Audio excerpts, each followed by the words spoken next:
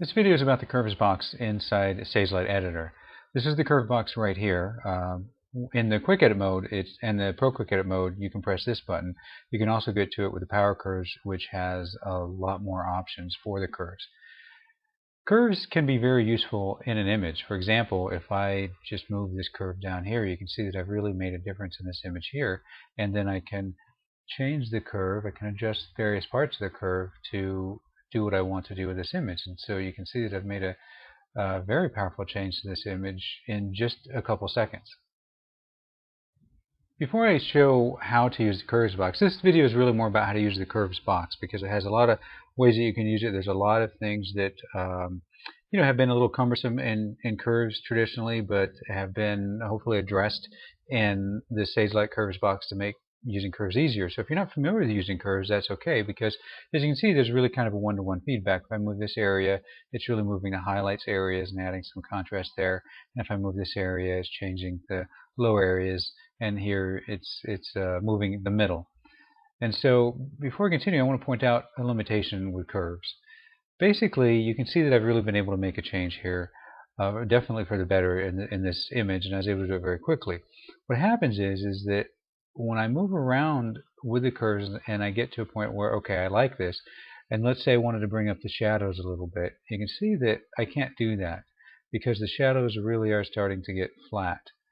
I can't really adjust the shadows very easily here because this is just one curve, and I have so many things I can do within the space of one curve.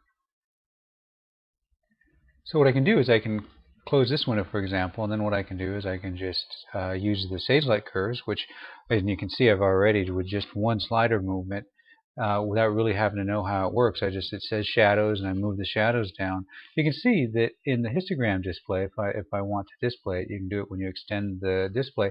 It shows me the curve, and you can see that it's basically doing the same sort of thing I just did, making a curve. And then what I can do is I can use these other curves to add contrast or to lower the contrast, and then just basically make a lot of changes. So where I ran into a limitation before, I'm not really running into it here because I can really just do what I want with these curves. And the reason is because this is one curve. These are the same thing as there's 4 sliders here, and each slider has 1, 2, sometimes even 3 curves to generate a composite. And so as I move these curves, even with these subtle settings here, I have as many as 15 of these, the equivalent rather, of 15 of these windows open as separate layers. And so I would have to have 15 windows open to get the same sort of resolution I'm getting here. It's not that curves are not useful.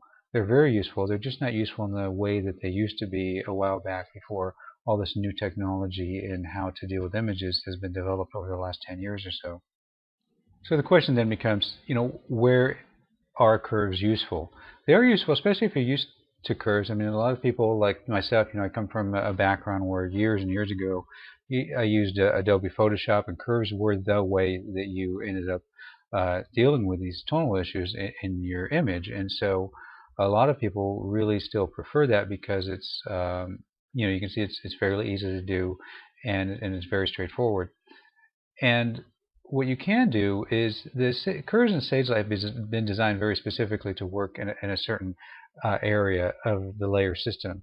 The quick edit mode, for example, has somewhere around 10 or 11 layers that you're dealing with, like the saturation and hue is one layer, these RGB curves are a different layer, and the color spinner is another layer, and the power box are a bunch of different layers. And the curves are inserted in a very specific place, so that what I can do is if I move these curves around and then I decide that, let's say this is what I got, and then I really don't care to move these curves around anymore because it's affecting other things. What I can do is I can move these curves and just make a fine adjustment on what I've just done, and that becomes a very powerful element with the curves in Sagelight. And that's just in the quick edit mode. In the pro quick edit mode, and particularly in the power curves, you can do even more.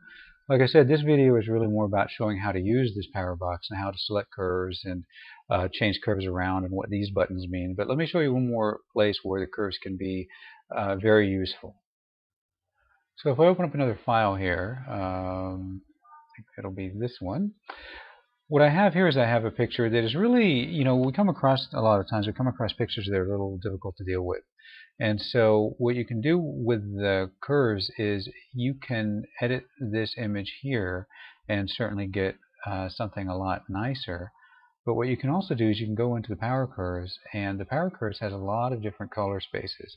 And this is a subject of another video, but the LCH mode really turns out to be very useful for a lot of images because you can work with the light and the color separately. So you can see I'm moving the light around, and then I can also move the color around. And that opens up a lot of territory because what I can do is I can add some contrast here, and then oops, that was the color. I can add some contrast here, and then what I can do is I can add some color more selectively, whereas in a regular RGB mode, for example, you're moving the color and the light, and so it can be a little less accurate to work with. And so you can see that with this particular image, I'm able to really get a lot of contrast. I'm also able to get the color that I want out of it, and then I can also play around with it a little bit. And so you can see I've got a very nice contrasty image with a lot of color that I just wasn't able to get with the RGB mode. Similarly, if I were to, for example, pick another file, and this is a good example right here, where if I go back into the power curves, for example, one of the things that has been put into Sagelight is to make curves more useful is the chroma channel.